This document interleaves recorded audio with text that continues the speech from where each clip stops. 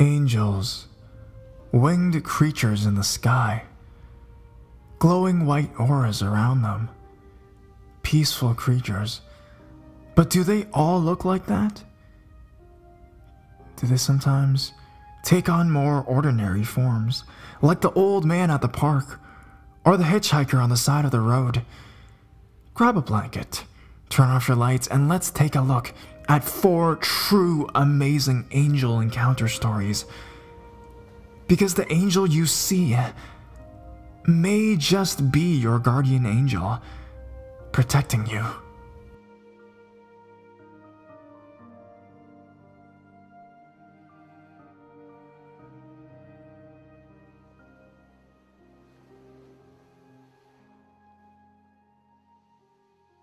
My angel.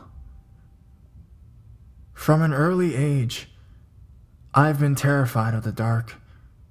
Not because of the things I can't see, but of the things I can see. Forms of humans and creatures sitting in the shadows. Forms of faces sitting so clearly at the end of my bed, waiting for me to fall asleep.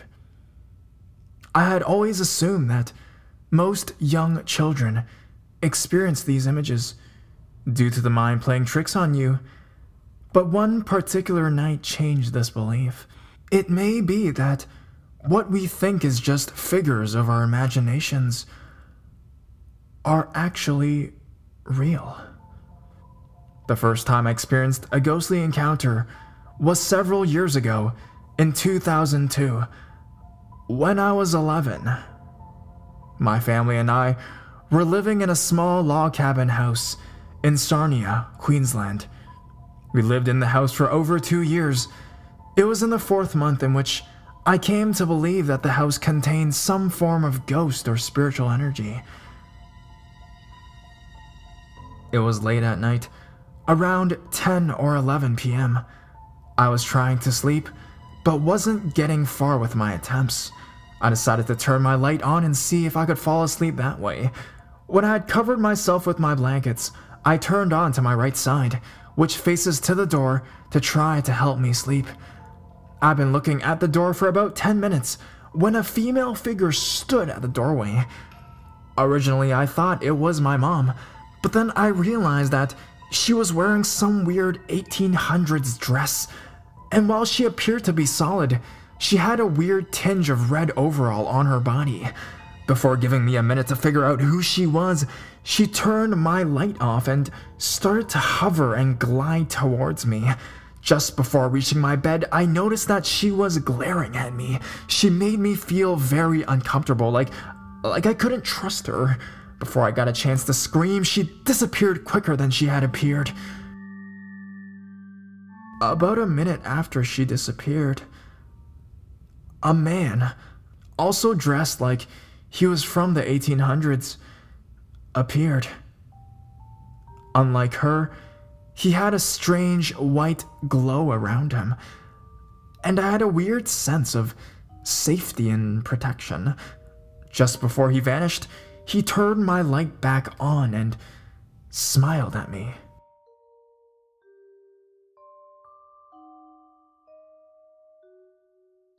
This went on for months afterwards.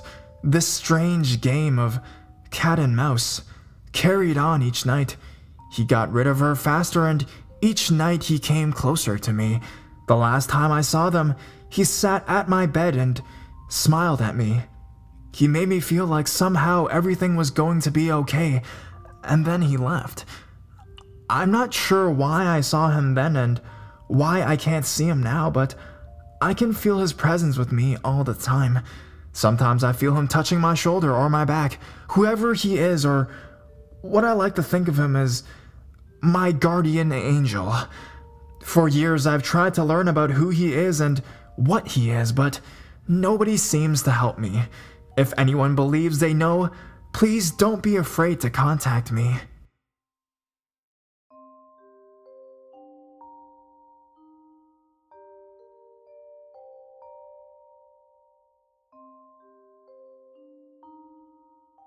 Guardian angel?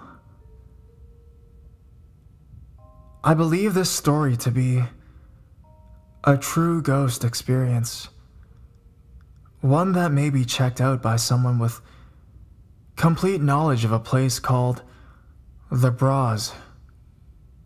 I leave this to the readers to decide. This happened over 30 years ago, when my youngest son was about 5 months old. We had taken all 3 of our boys to visit family in Scotland. After a lovely visit, we left it much later to leave for home than we should have done. We thought they would sleep throughout the long journey if we left in the early evening, so we set off at about 7:30 p.m., and all seemed well. In those days, the Bras was the only way to Scotland, and it was a narrow road going on for many miles, over desolate rolling hills, smattered very rarely, with the odd distant farmhouse approachable by trekking over several fields, totally exposed to the changing weather conditions. Having traveled this way many times, we were happy to set off late, and as darkness fell, the boys, then aged 5, 7, and 5 months, snuggled down under their quilts in the back of the car. After some time, a heavy fog descended, and we could barely make out the road ahead. There were no lights, and we slowed down appropriately. Then we saw the oil warning light flash on the dashboard. The car began to lose speed. We chugged on, very worried as we were miles from anywhere. Things got worse, and as the road was almost invisible by now, we couldn't see anything in front of us. We were totally alone in the rolling mist. Eventually, the red light stayed on and we lost more speed. We were barely moving, in fact. At one point, my husband suggested pulling up and trying to walk for help. That was definitely not happening. Silently praying that we would get to safety, neither of us spoke. We couldn't pull up as the road was a single carriageway and it was too dangerous in the fog. After what seemed like ages, we turned in the road. There, in the middle of nowhere, a beacon of light shone to our left. We rolled from a roundabout into a service station and the car cut out. After filling up the car with oil, we asked the man if there was anyone who could fix it. He said it would take until morning by the time he called someone out. We decided that if the car started up again, we would try to set off again. It did, and we rolled slowly away. We made it home at about 3 a.m., and as we pulled up to our driveway, the car cut out and refused to start again. Where is the ghost story, you ask? Well, it was a miracle that the service station appeared out of nowhere right at the moment the car stopped.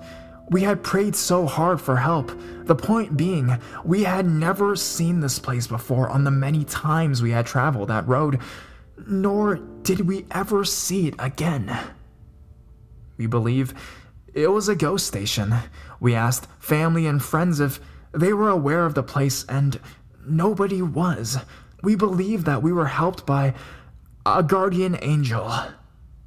I know it sounds so far-fetched, but we never found it again on that road.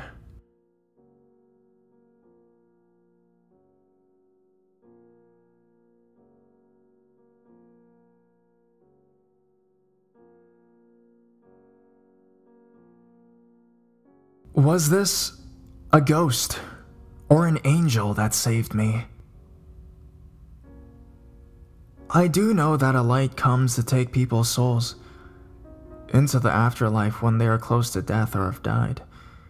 When I was about 8 years old, I was drowning when I jumped into a body of water which I thought was shallow, and I went down the bottom of the deep trench. I was by the trench with some relatives who were fishing, and I thought that area was shallow by the narrow side of the trench. After looking at my relatives standing in the wide area, and they seemed to be okay, but of course, they were taller and older than I was, and the smaller area of the trench was so deep that I just went down and floated away. I could actually feel the current of the water taking me away from my relatives as I went deeper and deeper into the trench. At this time, I do not know how long I had been under the water, but a big, bright yellow light was shining on me, and if you look into it, it looks like a big, long yellow tunnel filled with light. When I was in this light, I felt so happy, and on to this day, I cannot explain why I was so happy. I guess the light is supposed to make people feel extra happy so you can forget all your worries. The light just makes you feel like you want to go in and never return or think about anything else. It was a feeling of going with the flow of happiness, which means going into the light. I also had to stay in the light because when I looked behind me, it was so dark and there was water all around me. I was also afraid of how dark and dainty it looked behind me, and I was afraid that I was going to drown in that body of water behind me.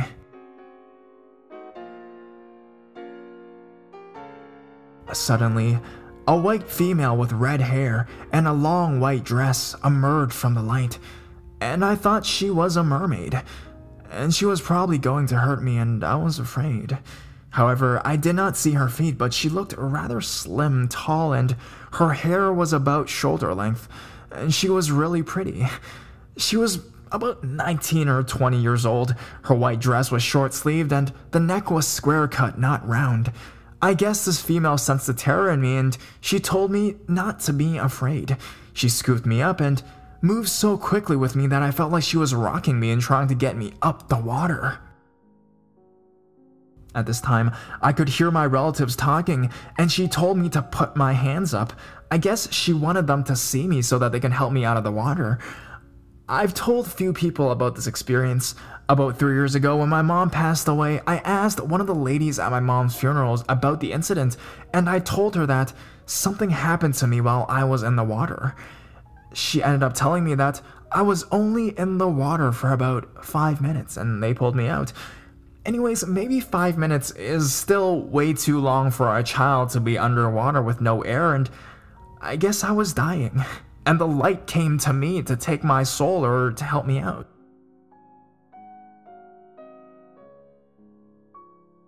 I'm glad that I was helped instead because my family would have been really upset if I passed away in that body of water. I've been upset with my cousins for many years now for not saving me earlier, but I guess it's not their fault. I was washed away in that deep water. It's not their fault they couldn't locate me sooner. I am not bitter with anyone, but I do think about the woman in the light, and I truly believe that she was the only one who truly saved me. Whoever she was, whoever she is, I will always be thankful to her, and I will never forget her. As you can guess, I do believe in the light, and I'm 100% convinced that it comes for people upon their brink of death or at death. The prayer I have used to exorcise my apartment was my personal prayer, which has worked for me. I guess the spirits in my apartment was cooperative, and they listened to my prayer, and maybe the angels helped them to cross over as well. I've heard about spirits who do not want to cross over, and their stories are pretty bad. After watching a show on YouTube where Mary Ann Winskowski was the host, I have learned that spirits have about 80 hours to cross over into the light, and if they have missed the light, then they will have missed it. But there are other options for them to get to the light again, where they can go to a funeral home and get the light there. Usually the light will be at the funeral home to cross over deceased people. Mary Ann Winskowski has paranormal experiences with ghosts or spirits. She has written So Dead, When Ghost Speaks, and As Alive. She lives in Ohio, US. Miss Winskowski is paid to attend funerals where relatives have a last conversation with their loved ones, and she stated on her YouTube show that spirits have 80 hours to cross over into the light, and if they have missed their opportunity, they cannot cross over unless they go to a funeral home. However, I've used my own personal prayer to cross over the spirits in my home, and so far, I haven't had any further incidences with them.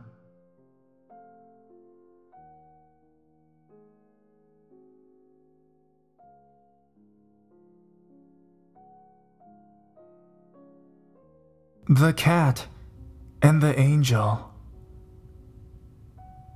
It was May of 2003, and I had spent a year in the darkest recesses of my mind, nursing a broken heart.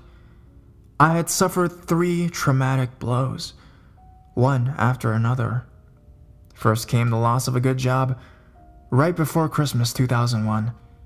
I kept telling myself and 2 children that things would be okay, but tried as I might, I could not find work, not even as a waitress. The economy had gone so bad. In January of 2002, not 2 weeks later, my son passed, having taken his own life. I'm the one who found him, performed CPR, even though I knew it was too late. I beat myself up emotionally for that, for a long time, feeling that I had failed. Somewhere during that time, our cat, Simba, disappeared. One day I focused long enough to realize that I could not remember the last time I had seen our 13-year-old furball. Even though he was supposedly my cat, he was very attached to my son. I thought maybe he had gone looking for his human. Add to all of this, our home had fallen into foreclosure and I had to give our dog away. So it was, I found myself and my daughter downsizing from a 10-room house with 3/4 acre lawn to a tiny 2-bedroom apartment. We sold off quite a bit of our belongings, but I steadfastly clung to a plaster garden angel. That was my son's last gift to me. A cherub sitting on a pile of rocks, reading a book, as a squirrel and rabbit perched on either side of his lap. It stands nearly 2 feet tall and has some heft to it. I had no idea where I would put it, but I wrapped it in a towel to prevent any chipping and loaded it into my car myself. That angel meant a lot to me. I remember when he bought it, saying I deserved it. I deserved something nice.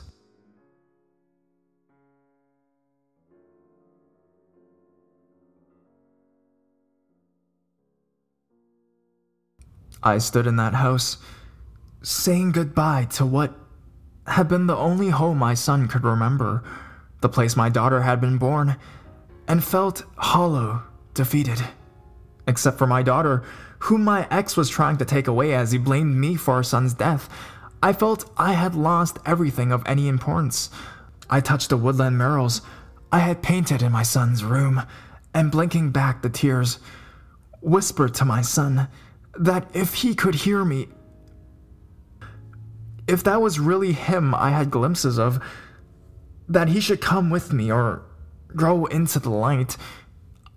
I did not believe, as opposed to my upbringing, that suicide automatically sentenced you to hell, not if God was truly just.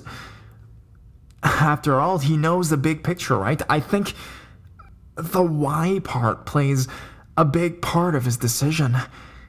Anyways, that's when I heard the weirdest meow coming from outside.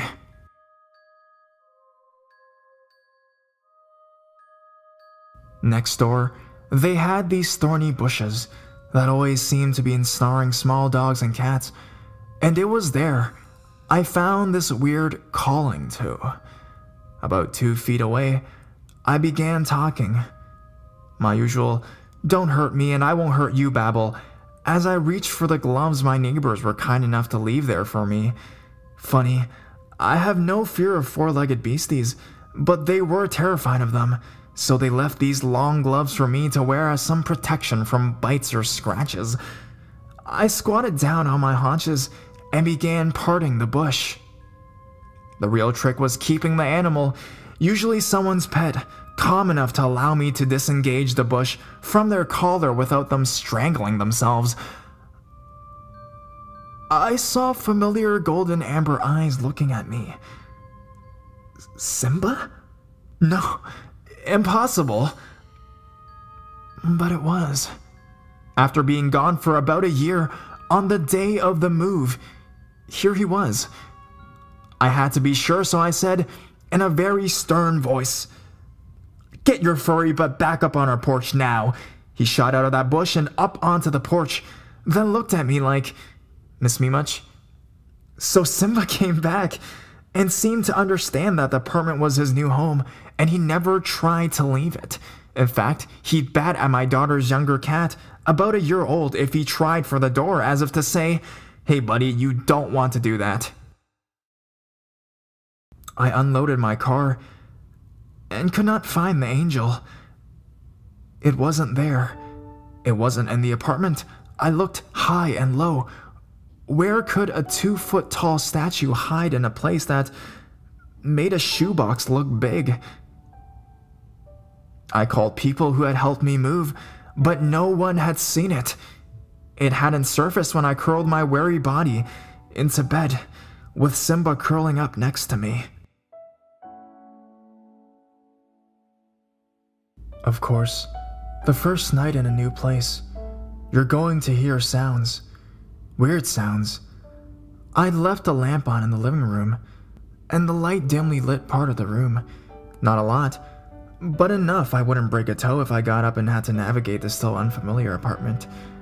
I distinctly heard the word, "Mom," and I sat bolt up in my bed. I knew that voice. Silence. I convinced myself I had imagined it, or perhaps sound carried from another house. I laid back down. A few moments passed. "Mom, listen." I can't describe the odd hope, heartbreak, longing achiness that filled me hearing my son's voice as Simba came into alert position, cocking his head as if he heard it too. "The angel is in the game box. I put it there. Dad's having mean thoughts, but it'll pass." I whispered his name. I could still smell him in the air, but just as quickly, it was gone. Game box, I thought. What game box? We hadn't had one since the kids turned into teenagers, but they had used my old wooden chest as one. I got out of bed and practically ran to it. I flung it open and emptied it. Mostly linens and a few breakables I hadn't unpacked yet, but no angel. "Crazy," I murmured to myself. "You've gone totally round the bend," I decided. Since I was up, I may as well put the mess away properly. Placing the linens in the closet, I spied the box I had labeled games. I knew that's all that was in that box, board games, and a few outgrown toys that I could barely bear to part with. Sentimental reasons, I guess. May as well empty that box too. That box was packed in layers, games on the bottom, and assorted toys on top. I had packed that box. I remember my daughter laughing at me because I placed the games alphabetically, yet somehow at the very bottom was the angel. I lifted it out and hugged it to me. Maybe I imagined it, but I thought,